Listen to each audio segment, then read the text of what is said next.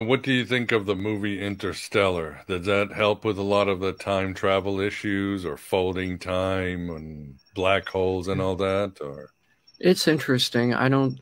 The only thing I disagree with about it is that if you were to be on a ship with a robot and you went into a black hole, I'm pretty sure you would die. would But that- he doesn't die, and he. A spoiler alert.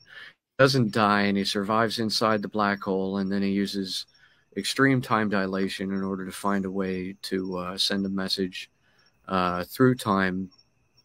Massive no. spoiler warning to his daughter, and then she eventually comes and finds a way to rescue him.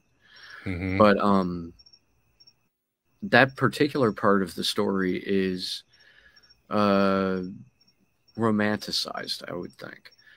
If a person, a ship with a robot, were to get close enough to a black hole that they were entering into it, their trajectory was escapable. Their physical form would be completely obliterated. They would just be condensed down like a styrofoam cup in a deep pressure underwater, uh, sort of experiment. Just shrivel up and then smaller and smaller until it became nothing.